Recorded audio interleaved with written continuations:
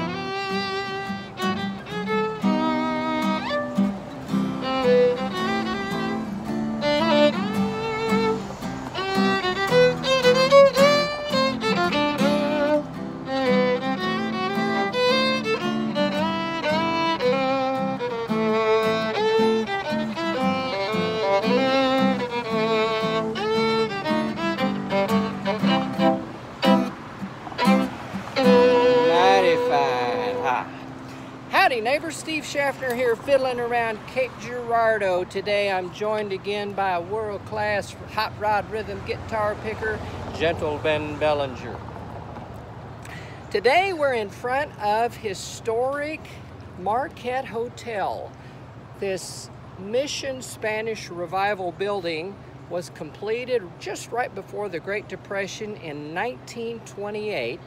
It was a working hotel until 1970, and at that point the interstate came through Cape, so the hotel business downtown just kind of died.